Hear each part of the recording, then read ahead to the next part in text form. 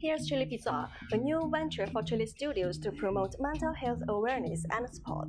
The music is about to start. People have already sitting here to enjoy a free live music show. Everyone is welcomed. If you feel stressful or tired, come along to have a rest and enjoy a free live music night. Have you ever seen a cat that was sat on the lap of a lady that was sat on an electric wheelchair?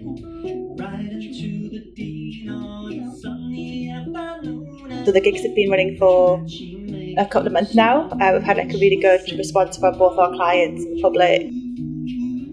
And I guess it's good to have some music to kind of play the rattles along to. I like coming to this particular place because it's kind of very friendly. People seem up for a laugh, and I think that I can connect with them. That they maybe get my kind of attitude to music and having humour in the music as well. And people that don't take themselves too seriously. Approximately 1 in 4 people will experience a mental health problem, and that's steadily rising. The music aims to encourage meaningful interactions, to elicit emotions and memories when it matters most.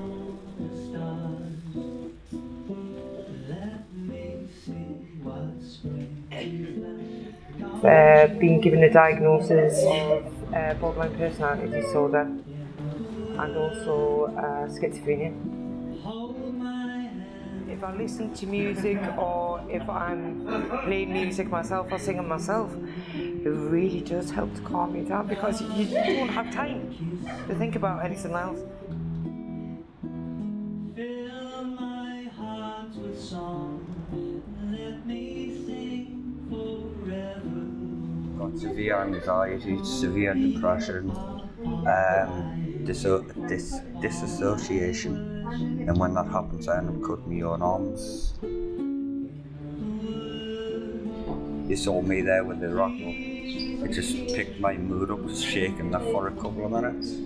Really good.